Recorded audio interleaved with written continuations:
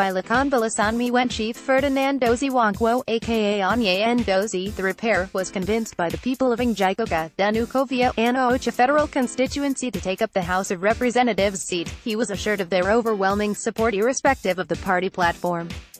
FERDINAND DOZIE NWANKWO because, knowing his cult-like massive followership that cuts across age, gender, social class and political parties in the area, virtually all political parties lined up at his doorstep seeking to win him over, but the Port Harcourt-based young businessman politely declined, until when he felt the time was ripe for him.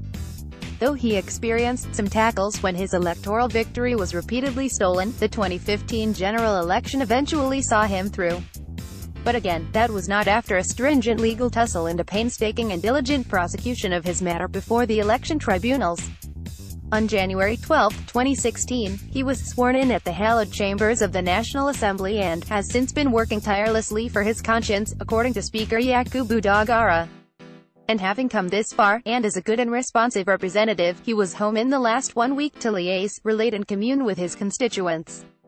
He also used the opportunity to hold town hall meetings with the members of the constituency.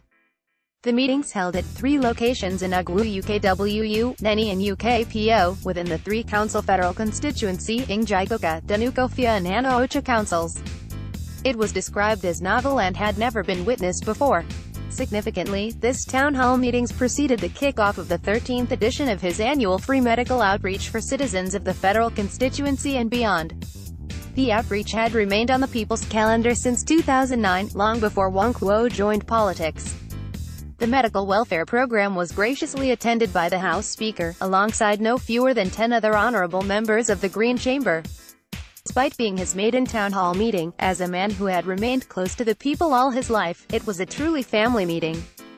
He presented his modest achievements, efforts in the area of sponsored bills, motions, job opportunities and school admissions he facilitated for persons of the constituency, especially the youth. The participants were principally drawn from Anagwu UKWU, Nafia, Abigana, Anagwu Adidi, Nemo, Ifite Danu, Ukulu, Nagu, Umanashi, Umudioka, Ichida, UKPO and Aba. Others included Aguluzigbo, Agulu, NRI, Neni, Obeladu, Akwes, Adazi Enu, Adaziani and Adazi Nukwu amongst other nearby and interested communities and citizens. Virtually all the security agencies were also on hand to monitor the activities. In his words, NWANKWO, who is a distinguished member of the Anagwu UKWU community's chieftaincy title of Onye Ndozi NWHNMLA, said the meetings were organized to tell his people how far he has gone in pursuit of their welfare in the last 2 years at the National Assembly.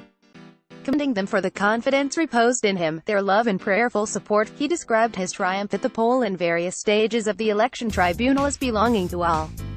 Pointing out that his FERDINAND DOZIE NWANKWO Foundation was established as a vehicle to give back to the society, he therefore pledged to continue to represent them well at the National Assembly, involving all his salary, allowances and other emoluments to get things done for them, especially the free medical outreach which has so far touched 500,000 lives and beneficiaries since 2009, women, youth empowerment, for citizens of the constituency, scholarship scheme, benefiting above 200 indigent but bright students. Some have so far graduated and now helping themselves and families, provision of educational aids and materials to students and pupils within the federal constituency.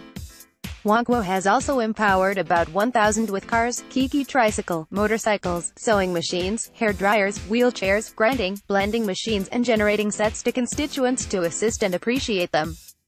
He has regularly organized acquisition and take-off financial support to more than 1,000 citizens, and equally attracted employment opportunities to more than 50 constituents amongst other poverty alleviation and welfare tools.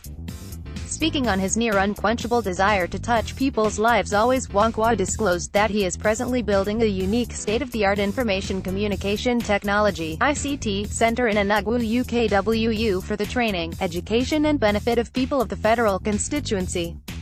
And that he intends to work hand-in-hand with the community leaders, traditional rulers, religious leaders, so that his programs benefit the grassroots more in all the 22 electoral wards of the 3 council areas, especially now that he has concluded arrangement with the Minister of Health on how to make the National Health Insurance Scheme, NHIS, benefit people of his constituency.